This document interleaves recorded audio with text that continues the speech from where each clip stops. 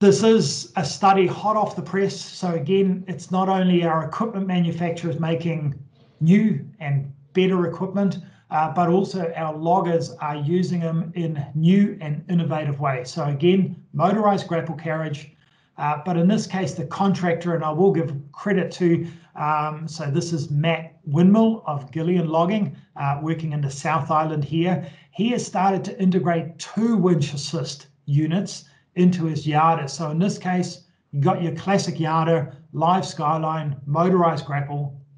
You've got your winch assist on a steep slope, supporting the machine, the excavator on the slope, feeding, so bunching and feeding for the grapple.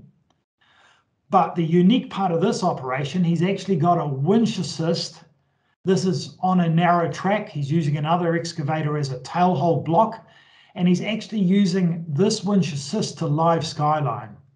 So what we've got is the yarder is able to use its full power on pulling the main line, and we've actually got the second winch assist unit is doing the live skylining. So the operator simply has a small joystick in the cab, and they can adjust the skyline while they're pulling the load in, so keeping that maximum deflection and lowering the carriage down, lifting the carriage up while it's operating.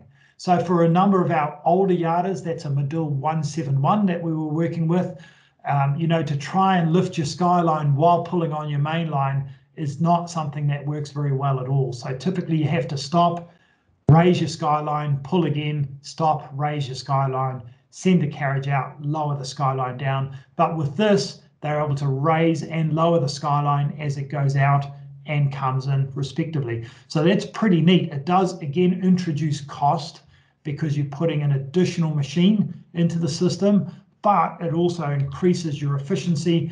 On that front face, it was a very difficult site, very poor stand, a lot of snow damage, so given the really difficult terrain, a lot of broken tops, a lot of double leaders, still able to achieve 80 tonne per productive machine hour. So that's a big productivity for a system working in a difficult site. On the back slope, which is when the winch assist was not working, we dropped down to about 60 tonne per hour. So still impressive, but again, it's that boost that's being introduced by the use of very innovative use of additional equipment.